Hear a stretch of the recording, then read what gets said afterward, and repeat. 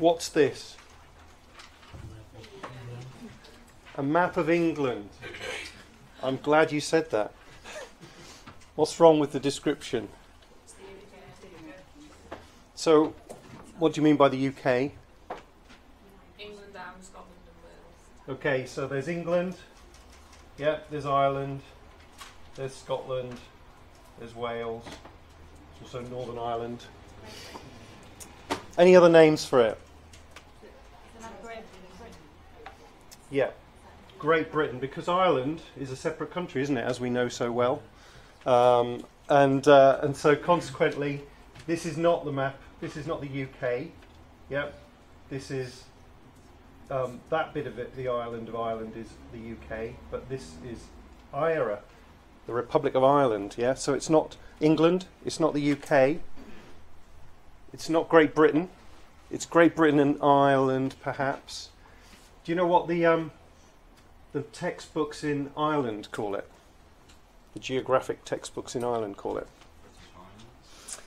No, they don't like British Isles because, yeah, obviously that has some connotations with the imperial past. They call it the North Atlantic Archipelago. Yeah, you haven't heard that, have you? The North Atlantic Archipelago. An archipelago is a group of islands and it's in the North Atlantic, so that's a very accurate description. My point is that there are always more than one name. Some are more correct than others. Some are more colloquial. It's easy, isn't it, to drop into England. But there's more or less scientific names for things. And anatomy is similar. And I'm going to be using this geographic map sort of motif or analogy across these slides today, because I have the feeling that you know more about maps and the world than you do human anatomy. I may be wrong. It's just that every time you turn the telly on, you get a weather map, don't you? And you're used to seeing things like this. So maybe that analogy will work and will help you to bring in the anatomical concepts. Okay, so what are we looking at here?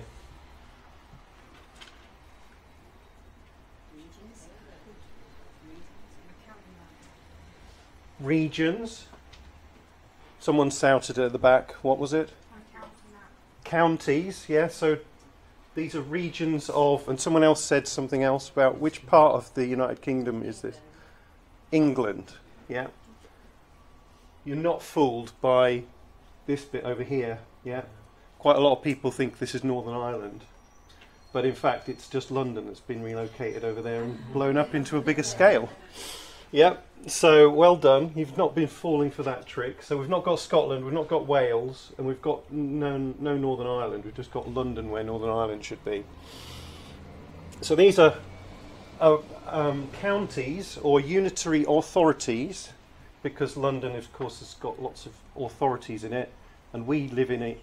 Several of us live in unitary authorities like Middlesbrough, which isn't a county as such, and it's. The reason I've got this map up here is because what we're saying is that you can subdivide something for your own purposes. So this is about recycling rates. So this is unitary authorities and counties and how well they do in terms of recycling. And that's what this diagram suggests. The other important point to note on this diagram is the fact that London is out of place and out of scale.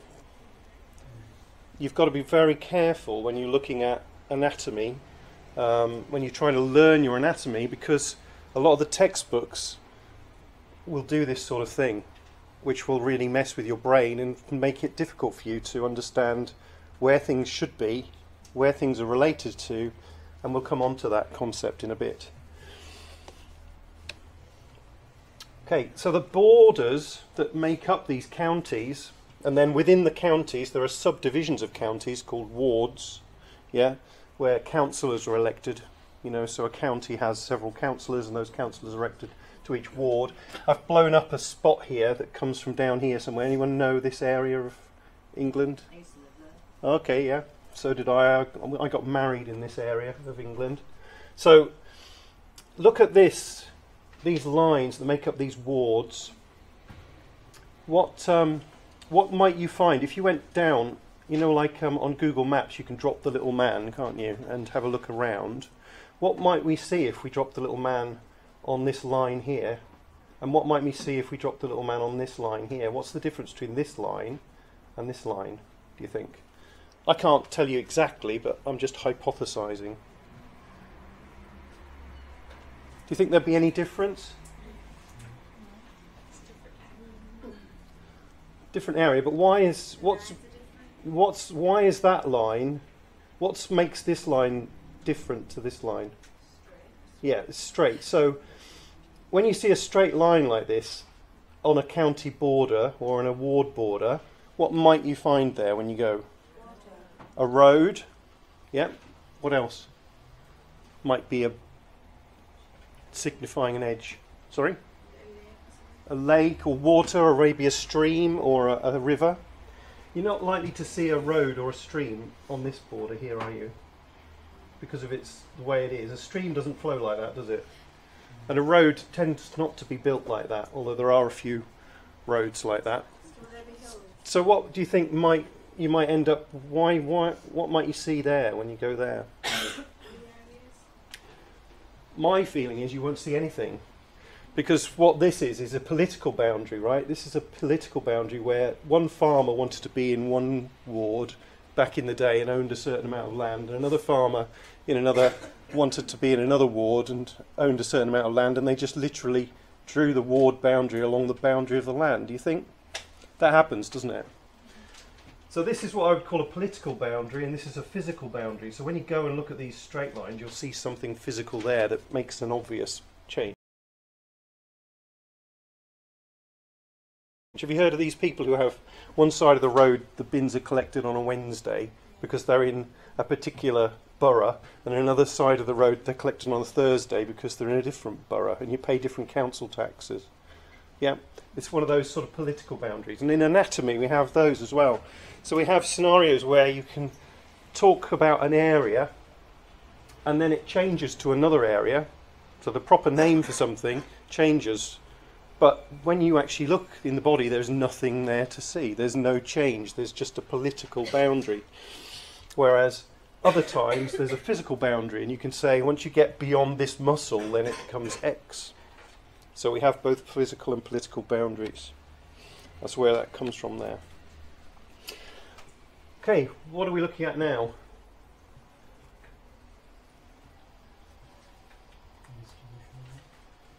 Sorry?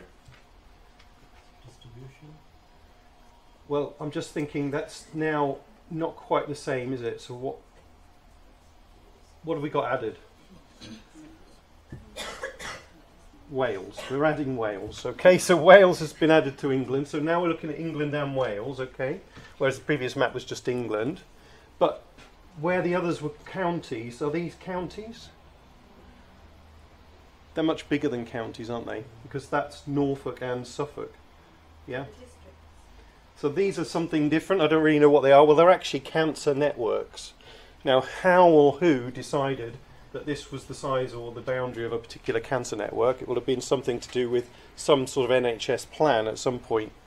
And these are organised cancer networks. And so all those in that particular area have some sort of structure, and they report to a certain group of people who lead that cancer network. Yeah. So we're in that one there, N07, I guess. Or we might not be. We're sort of on the boundary of N13 and N07, really, aren't we? So basically, no, we're not. We're in N07. That's Hull. N07, we're up here. Yeah, and N036 is Northumbria, and it goes all the way across the country. So that crosses the Pennines, which is unusual in county boundaries. So cancer networks. This is the slide here is about different people deciding for different purposes to group the same things differently. Yep, and so you'll end up with that in anatomy as well. Another one, here we go. So what are we looking at here? It says there, age standardised death rates. The redder it is, then the higher the death rate, and the whiter it is, the lower the death rate. And these are not counties, these are what the old health authorities, so these are smaller than counties. And this is where we are here, in the red bit. Why do they always do that? They always make the north look worse than the south. Well, it's the data. It's the data. They're not making it look that way. That is actually recorded data, yeah? So there's 188 to 219 deaths per 100,000 in the red bits, and only 78 to 122 in the white bits, okay? So this is the sort of thing that gives rise to this idea of the north-south divide, and the fact that it's, you know, there's lots of deprivation in the north, etc., etc. One of the downsides is that research has shown that you tend to adopt the health statistics of the area you move to. So I don't know, any of you have moved into from the white areas to the red areas. I started life here in a white area just there, so I'm not doing so well. Another theory is that there's a lot of genetics around these deaths, and these are deaths for cardiovascular disease. These are cardiovascular disease deaths. And another theory is that if there's genetics. So when you look in Europe, to look at where Europe sits with this, the countries that have all the red areas in Europe are Scandinavian countries. Okay, and so the idea is that the Vikings came from Scandinavia, yeah, and they raped and pillaged the northeast and the north of England, and they actually had the Danelaw. So for large parts of the Middle Ages and the Dark Ages, we had Danelaw. So this whole area of England was actually ruled by the Vikings. That's why Jorvik Centre in York, yeah. And so they've left their genes behind, yeah. That's another theory. Okay, I've got a theory.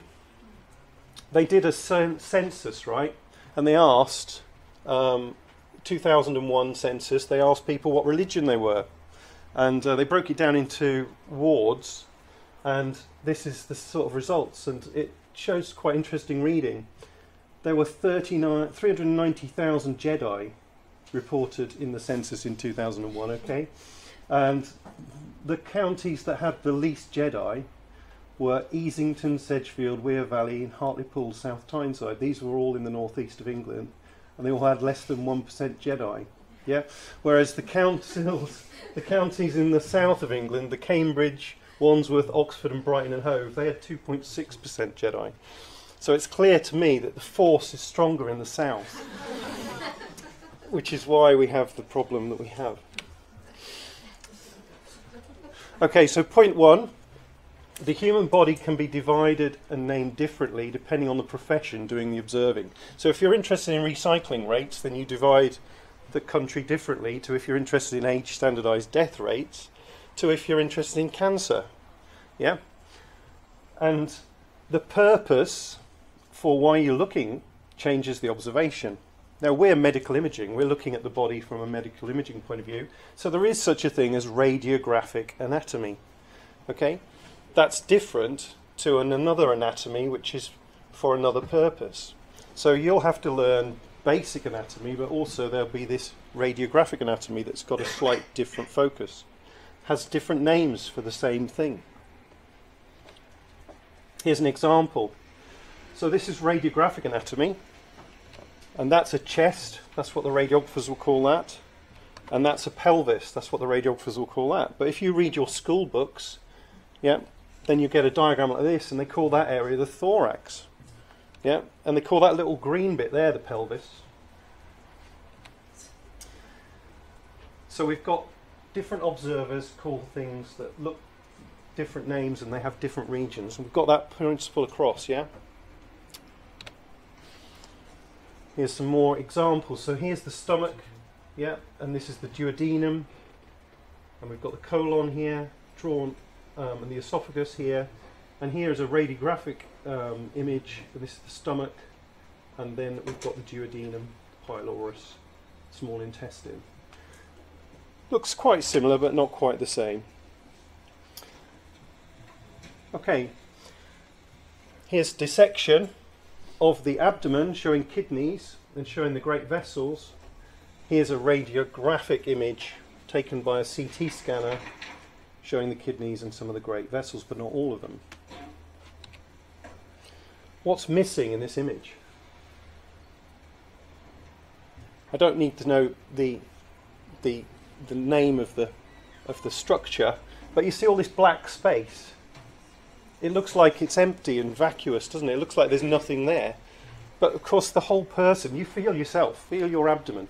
All the rest's gone, hasn't it? You know, this is just a lie. You know, this is a human being who's fully, you know, breathing and living, and yet all we're seeing is what we choose to see. Yeah, and the rest has been removed. And that then gives you quite a false impression of what things are like. In reality, there's no space at all between the kidney and anything else. Yeah, there's fat, there's muscle, there's other organs pressed in and really close apart. And once you get that idea, you can understand how things spread, how diseases spread, how you can understand how a disease in one organ can affect another system entirely, because they're all so intimately, closely packed together. You've got simple representations of human anatomy, which you're probably a bit used to, and you've got the sort of messy and dirty reality of a surgery here on the heart. So hopefully we're going to move during our 10 weeks from this to this, in terms of our understanding. So my second point, yeah, the reality is often too complex to learn, so most teaching presentations are oversimplifications. So whatever we say, even at university level, is likely to be an oversimplification. But that's okay. No one can learn everything. Specialists have specialist knowledge, so be very wary of being sort of like, oh, I know my anatomy, because the reality is that when you go into any specialist area, they'll know way more than you. Yep. No matter how many marks you get on our assessments here at Teesside. And the body is like a fractal. It's impossible to know everything. It just keeps getting more and more detailed the closer and closer you look at anything. So accept now you're not going to know everything. Do not get overwhelmed by the thickness of the anatomy text. Do not start at page 1 and think, right, I've got 12 weeks to read all of this. Because that's not going to work. You're just going to get to page 12 and you're going to start crying. Has that happened to some of you already? Yeah. So don't do that. Just accept that, you know, you need to know the highlights. We'll be presenting the highlights. You'll know, no matter how little you feel you've achieved of sucking this huge gobstopper, you'll actually know far more by Christmas than you ever did. Okay. I said remember when London was pulled out of that map and made larger and put over somewhere where it wasn't? Yeah. Anatomy and physiology textbooks. Can I just make a? This is a diagram that comes out of an anatomy and physiology textbook, and it's not anatomically correct. Okay, there are two completely different things. Anatomy is about where things are, what things relate to, and what they're called. Physiology is how things work. Yeah. In this class, we're not really bothered about how things work. Yeah. We're only interested in where things are and what they relate to and how big they are, and because you are aiming at various parts of the body to take images of those parts of the body. That's what your job is. And therefore you need to know where things are and where they're related to. You're also trying to avoid certain structures as well with the radiation. So you need a good knowledge. When you look at a person, you need to be able to see them, in 3 dimensions and see all their organs. And that it doesn't matter how the Krebs cycle works. It doesn't matter how respiration in a cell works. Not really.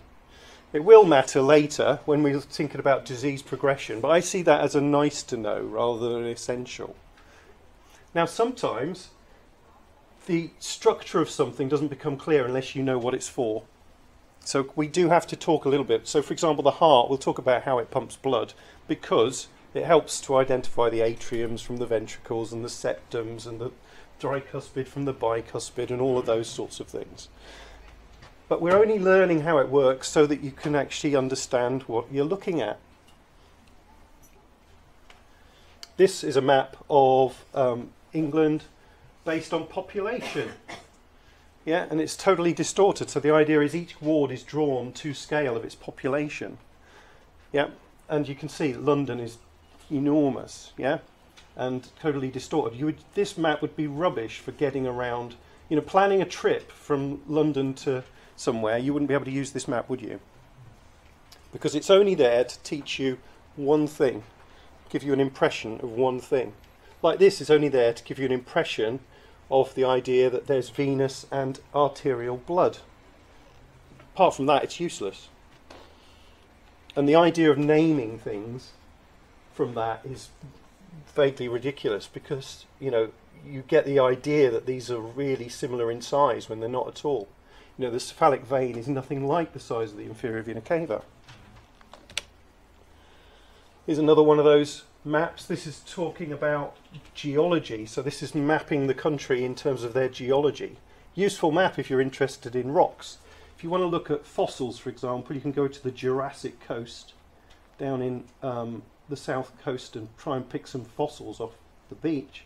But you can see that line of rock goes all the way up here, up here, up here, and comes out in the North York Moors. So you can go to Saltburn instead and look at the fossils, or Whitby, because it's the same rock laid down at the same time. It'll have the same fossils in it. Okay, point 3. Physiology and anatomy are different. Diagrams usually do not help your perception of where organs are, what they're related to, and how big they are. Always be very wary of diagrams in books. Don't rely on an anatomy and physiology textbook. So do not buy an anatomy and physiology textbook with your £100 and think, great, I've got anatomy covered. You need a regional anatomy textbook without the physiology bit in it. Yep, so we've recommended 2 textbooks. They're very cheap. The reason we've recommended them is because they're accessible and they're relatively small. They're not terrifying. You can buy one of those enormous tomes, but they will terrify you. I'd rather that you had something that you thought maybe it's achievable for me to flick through this between now and Christmas.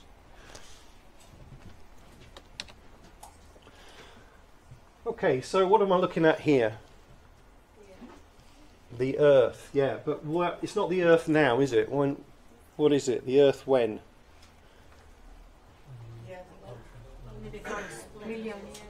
Millions of years ago, yes. The Earth millions of years ago. So this is the theory of plate tectonics, okay? The idea that the Earth is made of moving plates of land, and those plates are being disrupted and moved by the sort of processes under the Earth, you know, volcanoes and things like that. And the idea is that eons ago we had almost a single continent of land and we had water, and those continents then started to split up and move apart, okay? They used to call this Gondwanderland.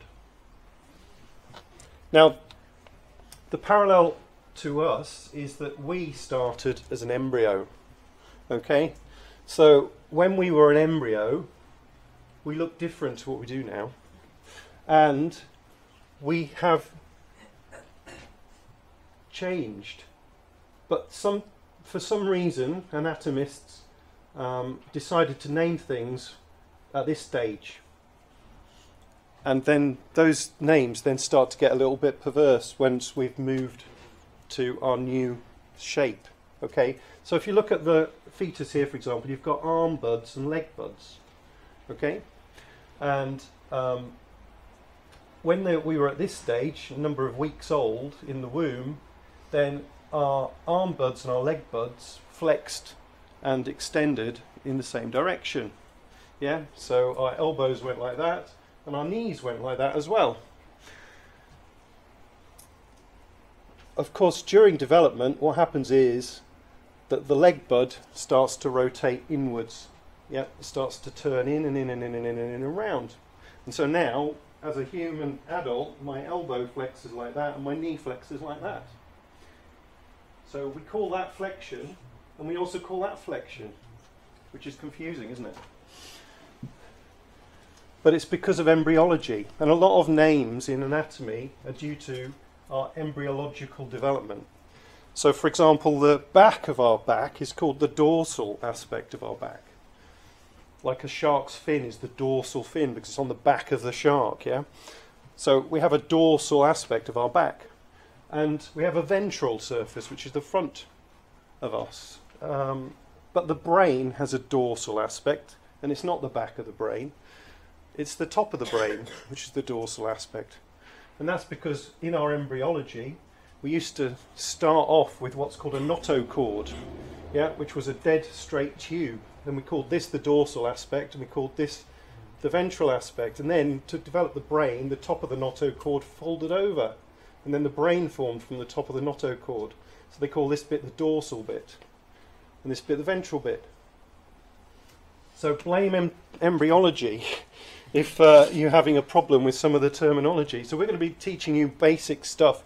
You're then going to think, well, obviously the back of the brain must be the dorsal aspect, and it isn't. So point 4, during human development, the body changes shape. Embryology can explain weird naming conventions and the roots of some structures. So you have the recurrent laryngeal nerve, for example, that starts here and goes down and underneath and back up. Why does it do that? Because as we grew, the neck expanded, and so the nerve had to develop this kink in it. Okay, reference points. Who's a map reader? Back to my geographic analogy. Does anyone like go hiking?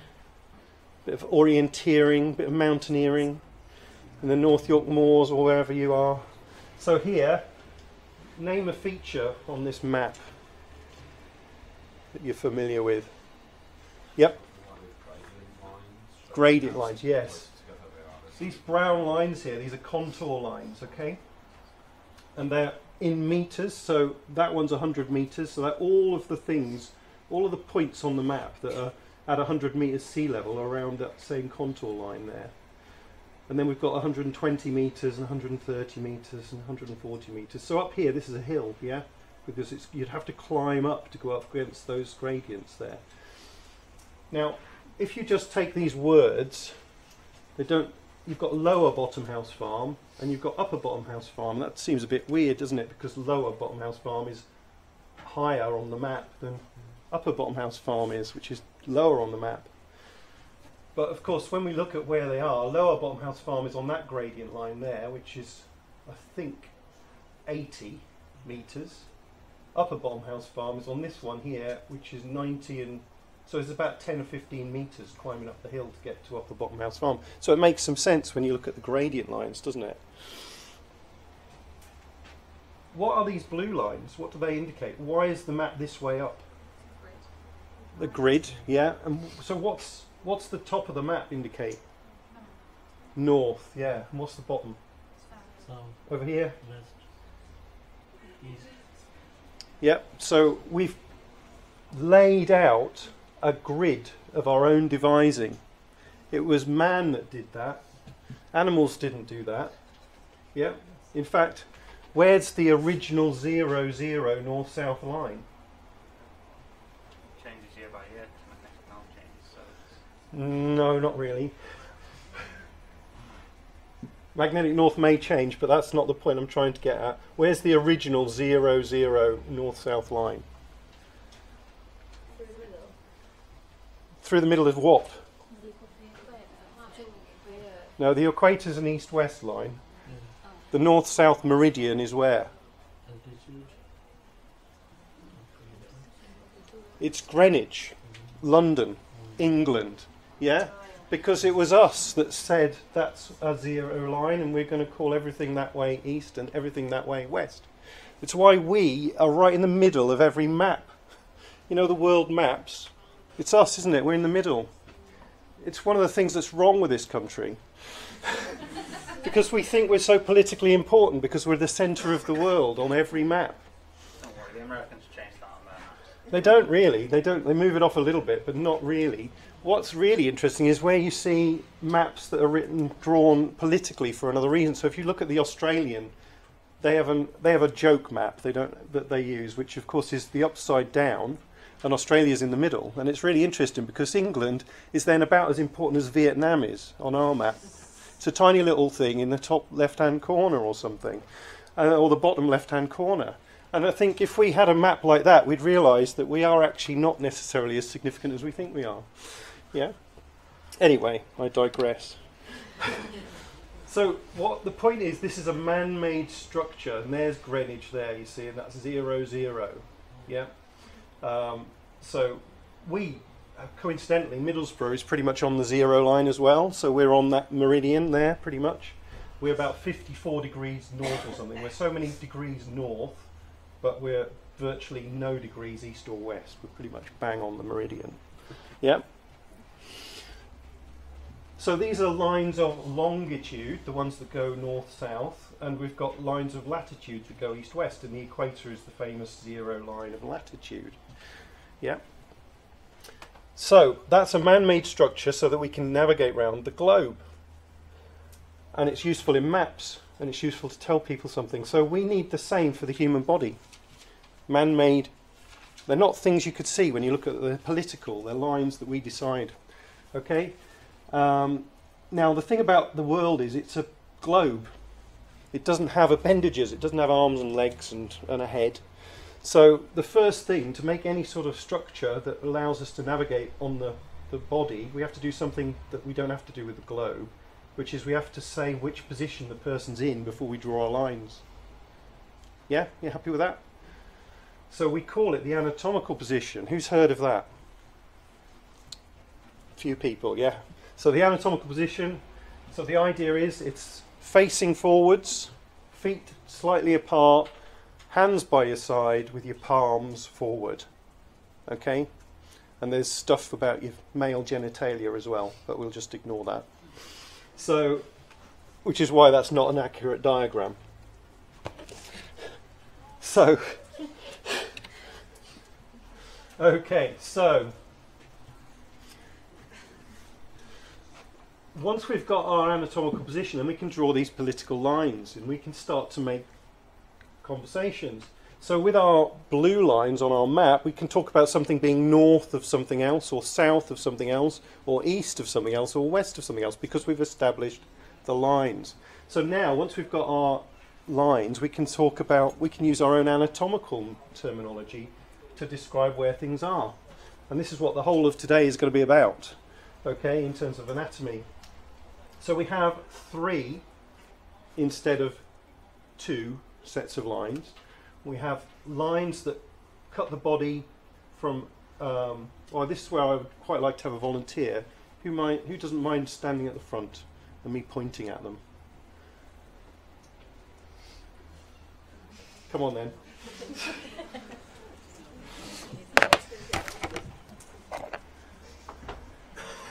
Thanks very much. So if you stand here in the anatomical position, okay, so facing forward, hands, palms facing forward, feet slightly apart. So that's perfect.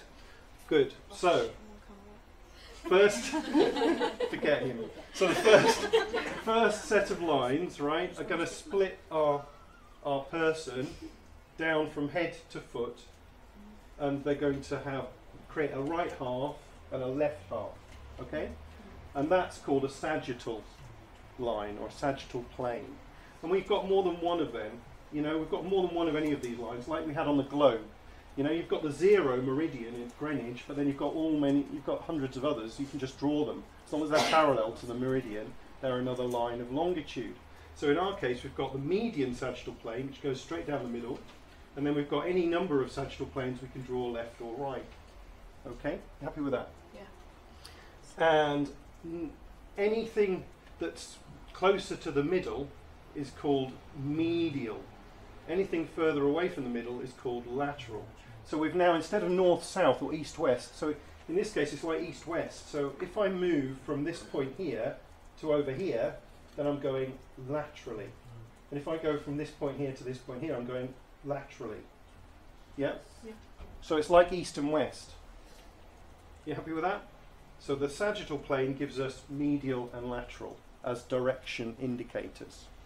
So next we have to we can draw a line down the side of our patient or our subject, and we've got a front and a back. Yeah, and that's coronal plane. Well done. So that's the coronal plane. And again, we can have any number of coronals, but the one that is one called the mid-axillary line, which is sort of the 0 for coronal, which goes through the axilla of the armpit. It's the mid-axillary line. Now, we have describing words for that. So any plane that goes forward from the mid-axillary line is called anterior, and anything posterior, anything from the mid-axillary line back is posterior. Yeah. So we can move anteriorly or we can move posteriorly on the body. So the coronal plane gives us these describing words, anterior and posterior, like we have north and south for latitude. Then we have an extra one, because the globe doesn't have that, and that cuts the body into an upper and a lower portion, okay? And that's the axial plane. Now remember that when you're a different observer, then you have different names for things. So if I'm a radiographer, I'm going to call that the axial plane. But if I am a physiotherapist, I'm going to call it the horizontal plane or the transverse plane. So they're all the same thing. And we've got terminology then. We have cranial towards the head or caudal towards the feet on the axial plane. So that gives us the describing words, cranial and caudal. Okay, thank you very much. See.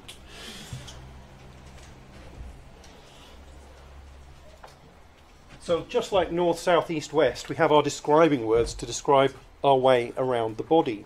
But it all relates to the anatomical position. We have a couple of extras, okay?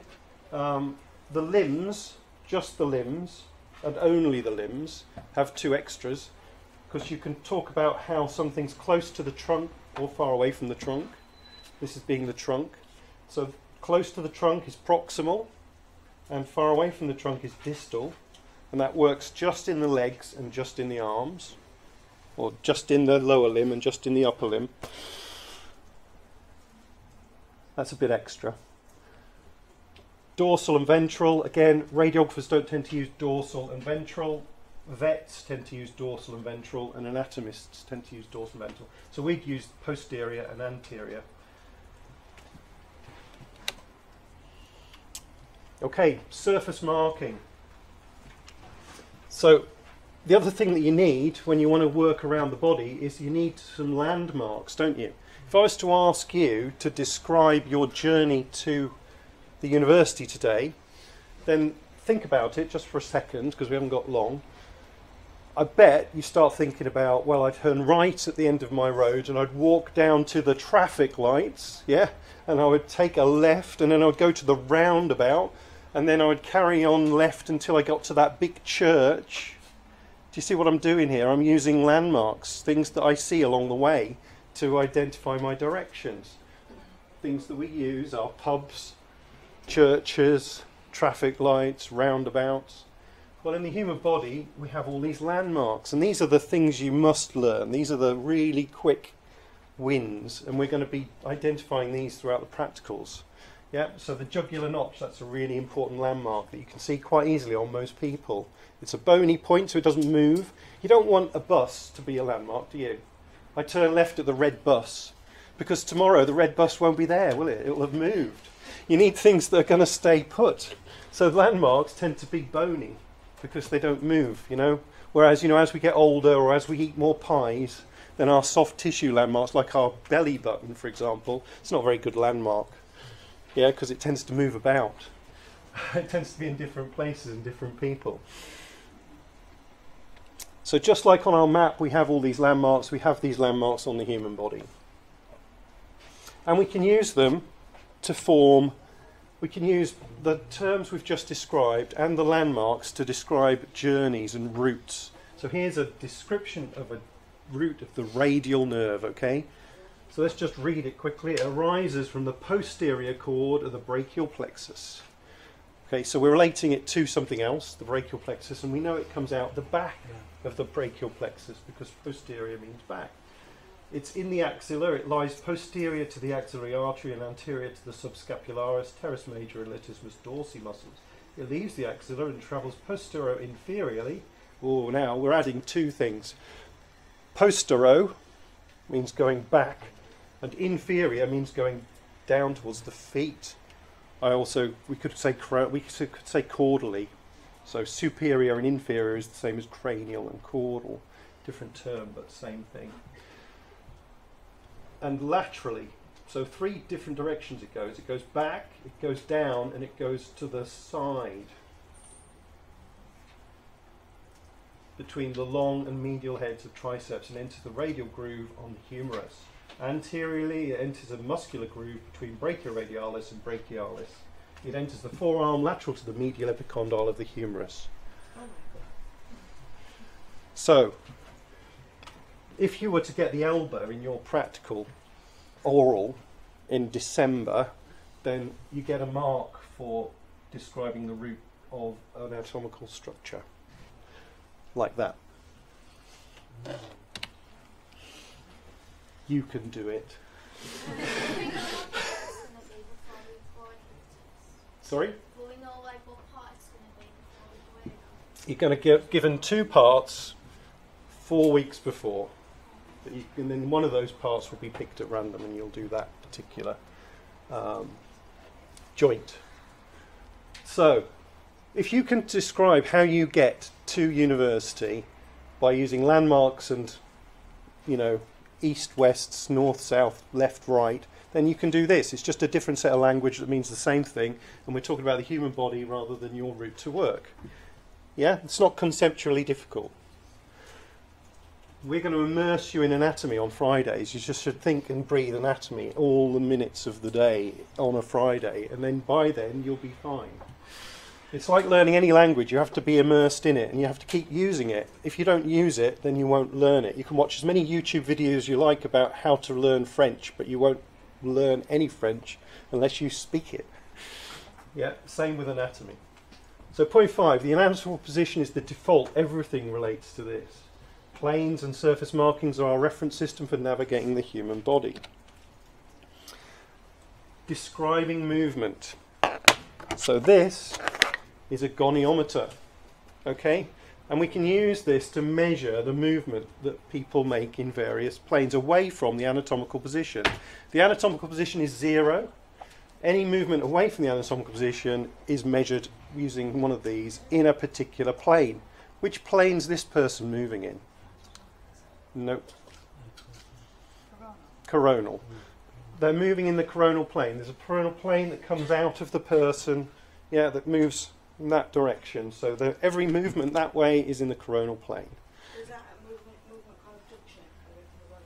Yes, so that's abduction, because it moves away from the body. So if you imagine where her leg would be in the anatomical position, and we do that, then we've got a certain degrees of movement in the coronal plane. Get it? Yeah.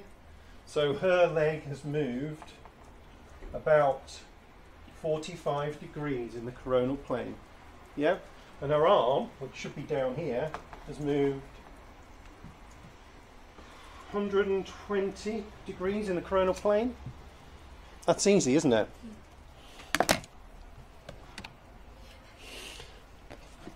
Movements are named according to the planes they occur in. Okay, in reality, most are coordinated compound movements involving many muscles and several joints. So we make it simple. Yeah, when I do that, I'm not just moving one muscle and one group. It's very complicated, but we're just going to make it simple. This is first year anatomy. It needs to be simple, doesn't it? Otherwise, we'll just think that it's undoable and we'll just give up right from day one.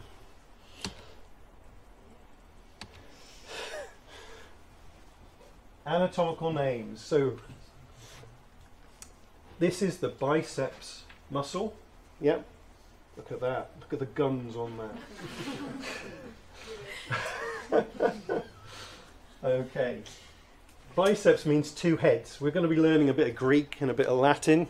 Yeah, biceps is Greek for 2-headed. Yeah. And you can see that those heads are attached, that one's attached to the coracoid process of the scapula, and this one's attached to the superior tubercle of the glenoid of the scapula. Okay, now you know that as the biceps. The problem is that down at the leg here, down here, on the lateral aspect of the thigh, what you might call part of the hamstring, yeah, that's also the biceps because it's got two heads, yeah, and so we call that biceps femoris because it's near the femur, and we call this biceps brachii because it's in the brachium. Some things have two names, or they'll have one name for two different things in the body.